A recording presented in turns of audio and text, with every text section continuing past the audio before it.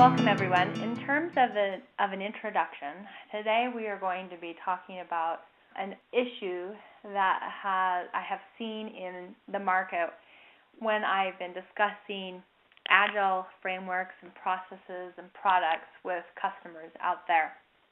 Agile has been out there for a little bit, and customers are becoming more savvy at it, and it's starting to move across and become more of an enterprise software development lifecycle. And when that starts to happen, there's a lot of interaction between different groups within an organization. In terms of the agenda today, we're going to be going through and discussing this new issue. And so it's probably not new, but this issue that a lot of customers are asking me about in terms of this Agile process.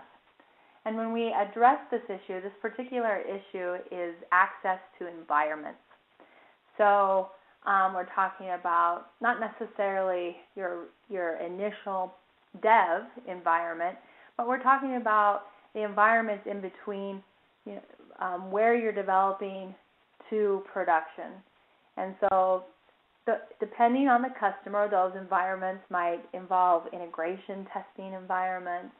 They might involve user acceptance testing environments, regression testing environments, and performance testing environments. So lots of different customers are accommodating this differently. And especially with virtualization, this comes into play, and the ability to handle all of these different stages and all these different environments becomes pretty complex. And so what we want to go through today is to show you a very easy solution that's very flexible and very nimble for a cloud-based solution for your dev and testing environment that fits within the Agile methodology very easily. And so when we start to get into the actual solution, what we're going to be talking about is HP Agile Manager and Skytap. Combine these two integrated solutions, provide dev and test a simple way to accommodate the need for environments as a company moves through sprint execution. So we'll get into that. So when we talk about the Agile life cycle, no matter if you're Scrum, no matter if you're Kanban or SAFe or hybrid, your process probably looks pretty similar to this from a high level. And just about every customer I talk to, it has to deal with idle time at different stages in the sprint execution, right? And this idle time is usually due to waiting for an environment to be ready to either work on or test on. And this idle time can be anywhere from 4 hours to, as in some cases, 8 weeks.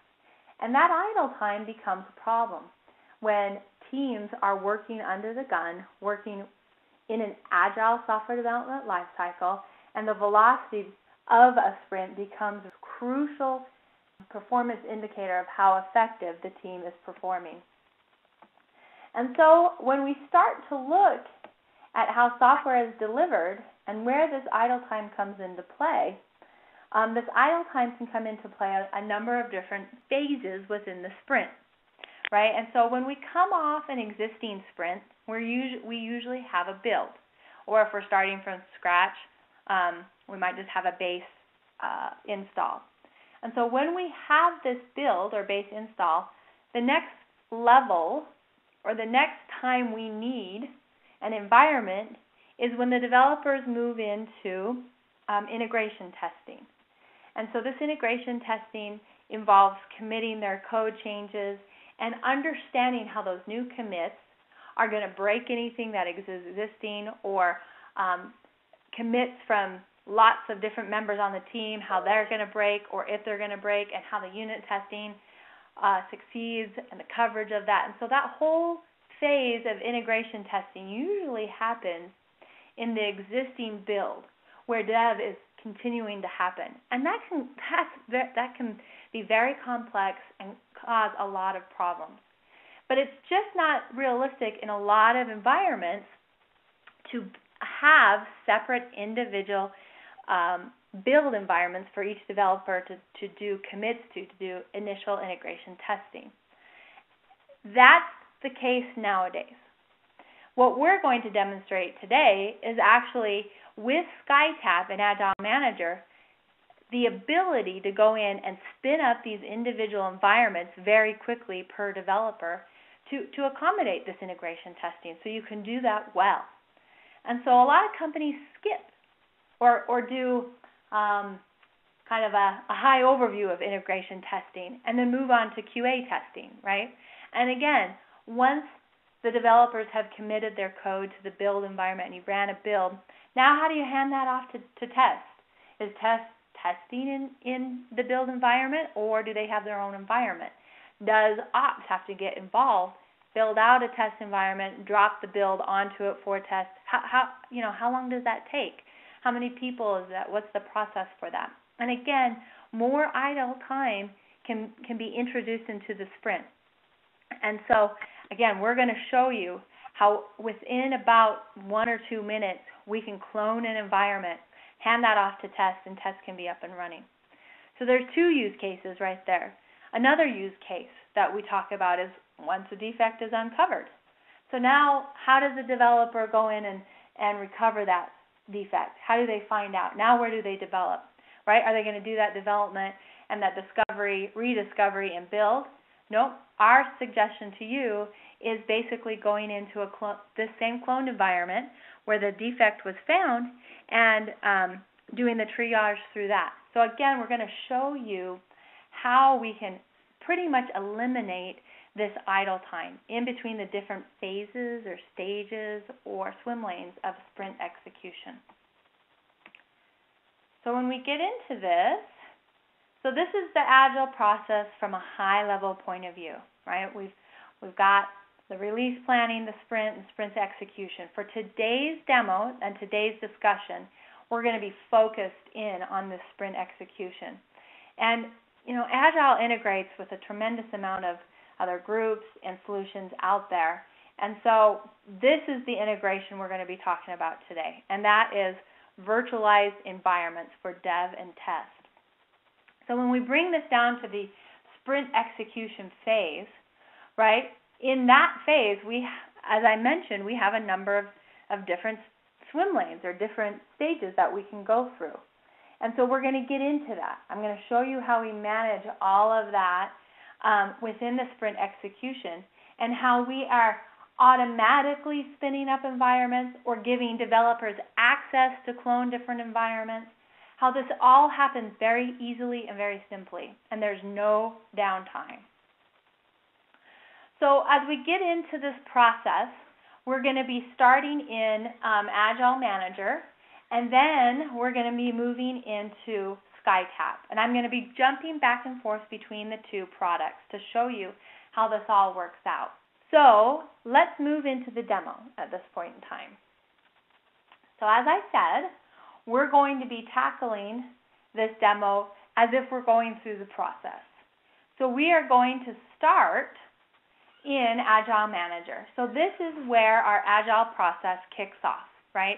So Agile Manager is very similar to like a Jira or a version 1 or a Rally, which are all task management solutions. So this is where business users or developers come in and log their requests, their user stories. If there's defects found, you might log them in something like ALM or Quality Center or Agile Manager. They synchronize. So here is our backlog. The backlog is a listing of all of our work that needs to be accommodated. And so when we're ready to move in to sprint execution, right, within a release, we've got 2 releases set up within here. We move into this view called Release Management. And I am specifically in Release 1. Release 1 lasts throughout the end of this year, and then we move into Release 2.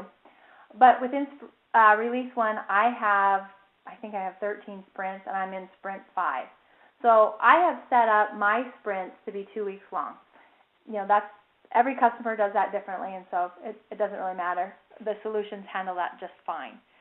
And so as you can see here, within Sprint 5, I have a number of user stories that have already been assigned to this backlog. And what we do is we tend to move into this view called the storyboard.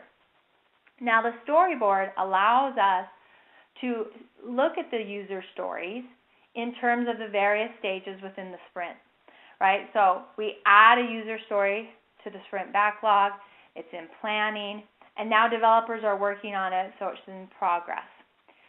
Within these phases, I've added swim lanes. So we've got the development swim lane, integration testing, actual regression testing, and so within this in progress phase, I've got 3 different swim lanes.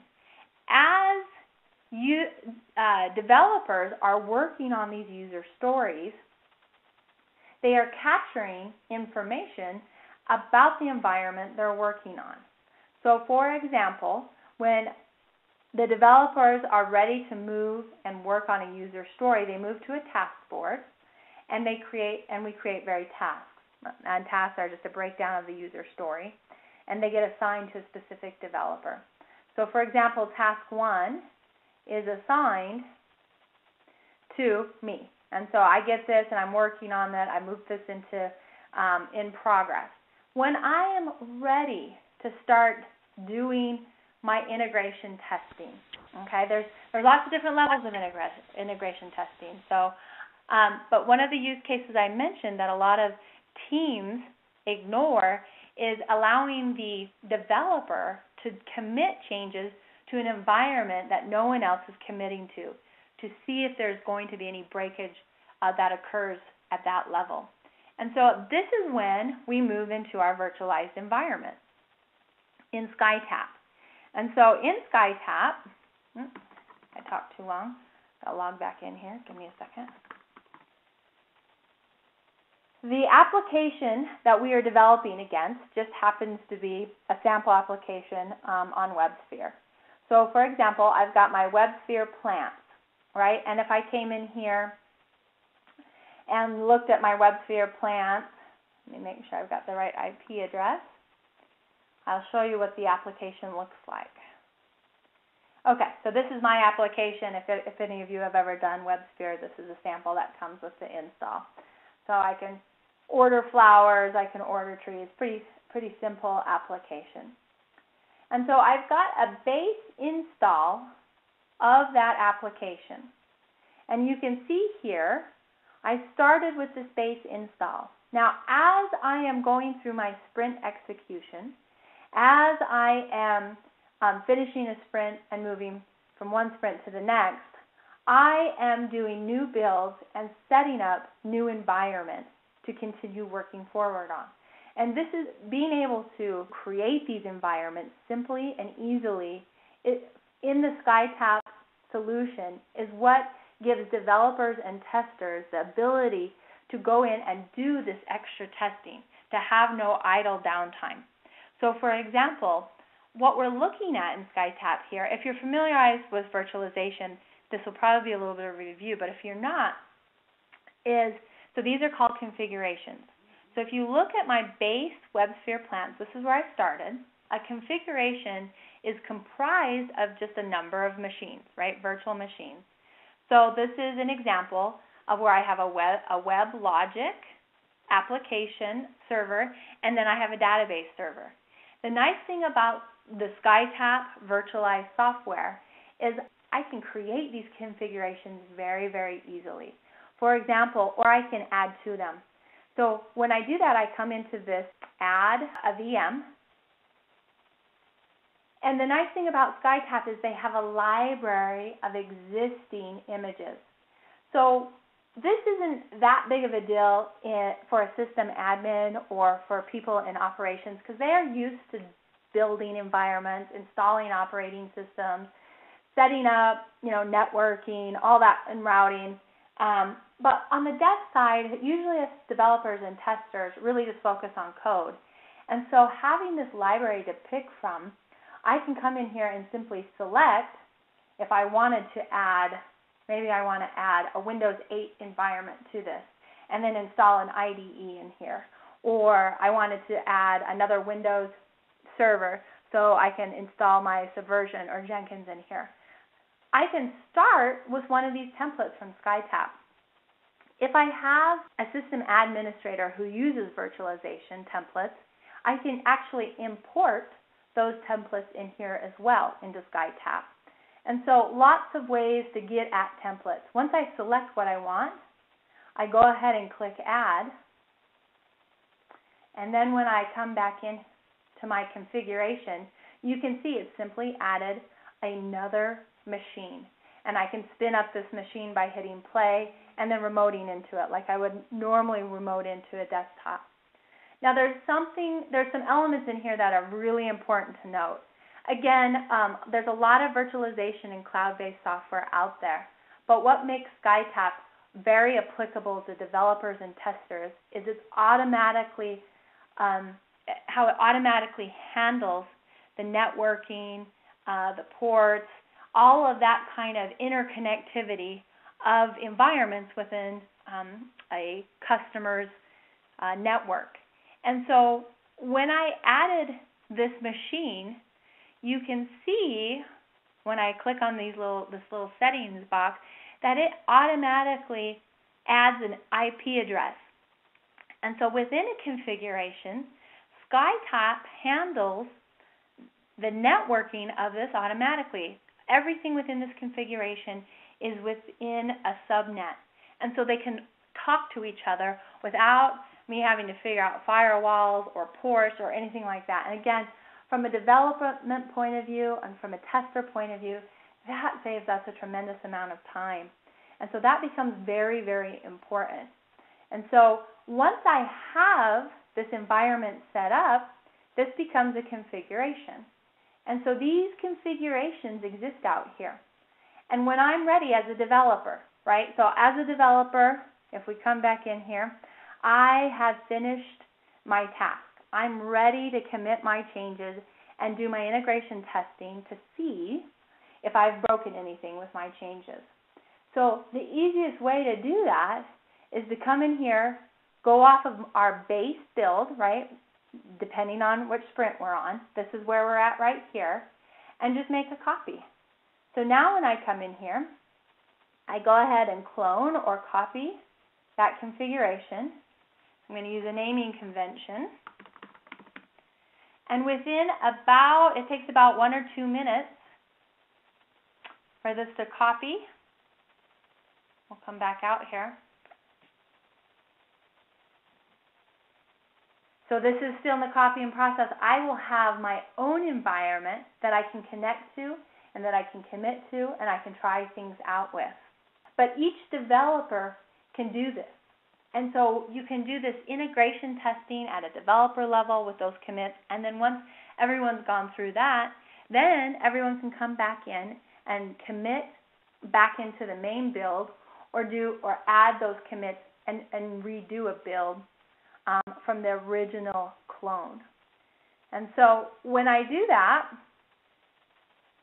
I talked about the different automatic network configuration, right?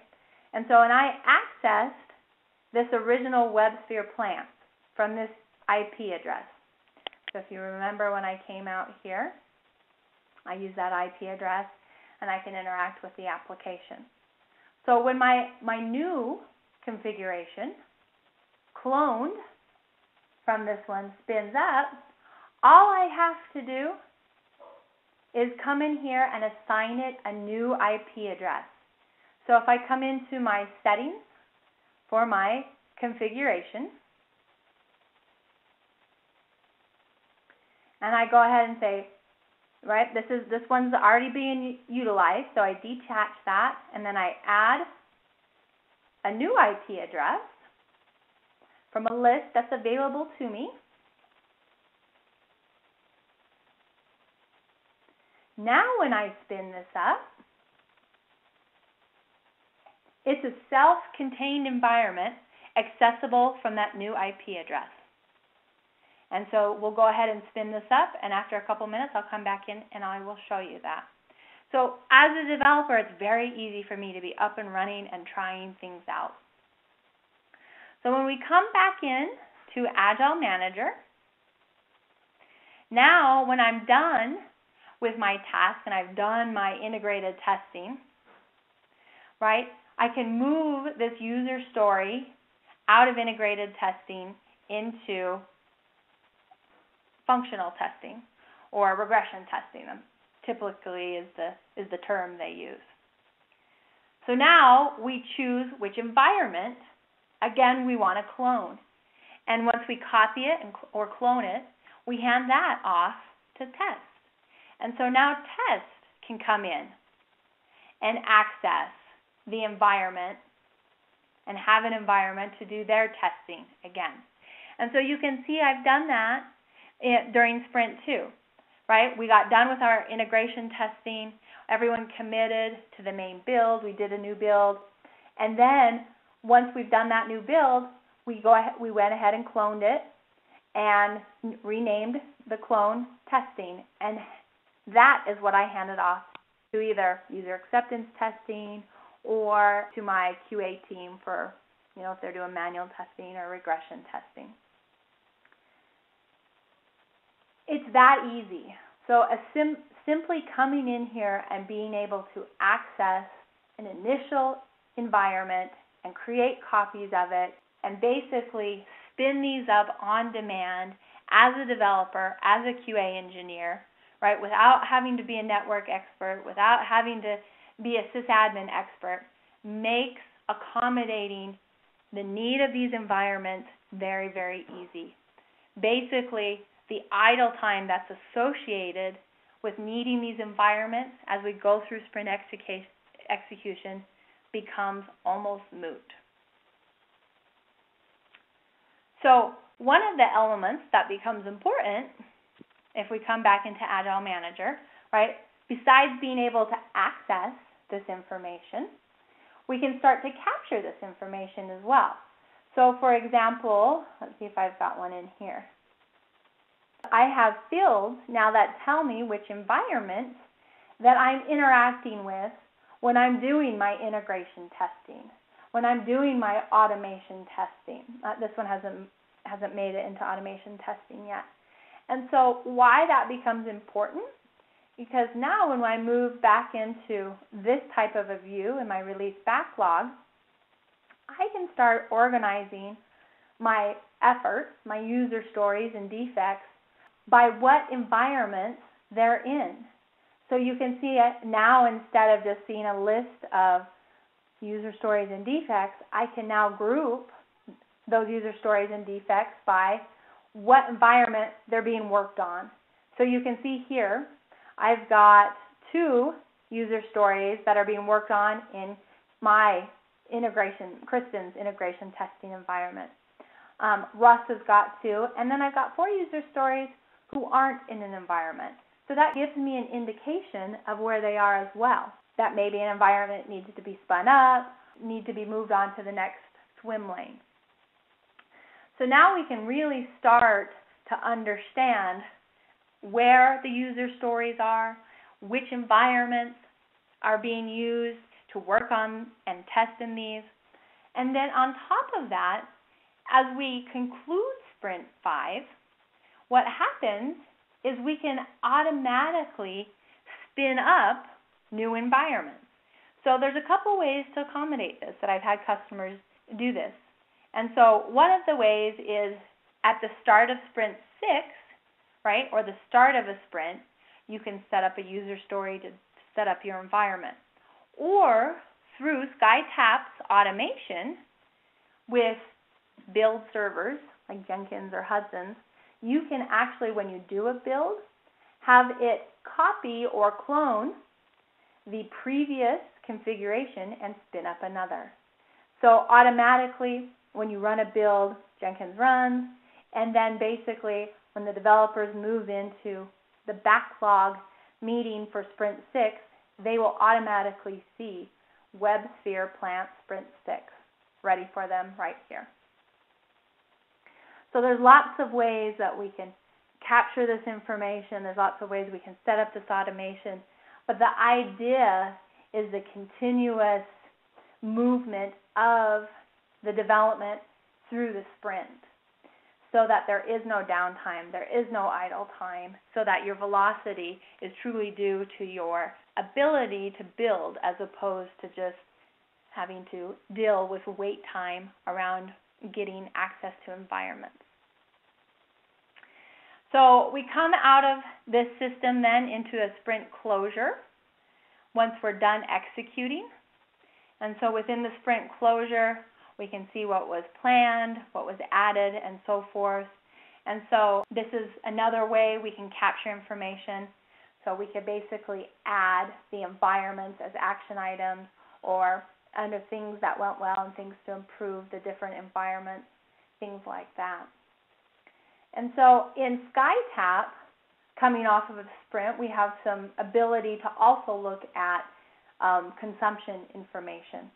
So we can see who's using what, who's doing what. The nice thing about Skytap, it's designed to spin up, spin down environments. So in between sprints, as you saw, I can suspend my configurations, so I'm not consuming resources, or I can store things as templates. So when I have a configuration, I can actually save a configuration off as a template, as a base template. So now, instead of just Skytap's templates, I have templates out here, right? I've created a Kristen Windows, and I have a Kristen's WebSphere base out there as well. So a number of different ways to make spinning up these environments and resource consumption very flexible through this cloud-based service as well. We've been using this environment probably for 2 or 3 years, and the ease and use of creating the environments that we need makes it our go-to cloud solution of choice. And so we watch how we consume and who's consuming what, and that way it gives us a real bead on, okay, if we're not utilizing an environment, let's suspend it or let's bring it down. In addition to that, there are different things you can set up. Right now, I have got all of my configurations set up by sprints. We could also do this by projects. So this gives you an extra element of security. If you want to limit what people can do, if you want to limit who can access what, you can introduce projects and now store your configurations inside projects. In addition to that, when you have a configuration you have set up, you can also publish this. So our third use case that we introduced in our PowerPoint, right? Let's say a defect is found. This is the third use case in our environment. Well, the defect was found by a QA tester. Well, now what the QA tester can do is come in here, publish this URL, email that link or that URL to the developer, and all they have to do is access that link, and they can access this configuration right here. That's one way of limiting access to a configuration and then giving people limited access to it. So as you can see, it's just very easy to set up and to interact and to help with the collaboration between the two teams. So when we come back in here, you can see the combined features and capabilities of the two tools. So HP Agile Manager managing the Agile process and collecting that environment information, and Skytap allowing you to build your environments and clone those environments and easily duplicate those environments even though you're not a sysadmin person or a networking person. The two combined solutions really enable teams to ensure that the velocity of your sprints is very quick, so you can continue to deliver what you need to deliver. So as next steps, most of the customers that have these issues with accessing environments, besides introducing these topics to them, what usually happens as next steps is they want to try something out. Either they want to try managing their process through Agile Manager, or they want to try setting up an environment in Skytap's virtual cloud to see how easy this is. And both of those can be accommodated. So as next steps, we can set up sandbox environments for you and then give you access to them, and then you can try them out yourself.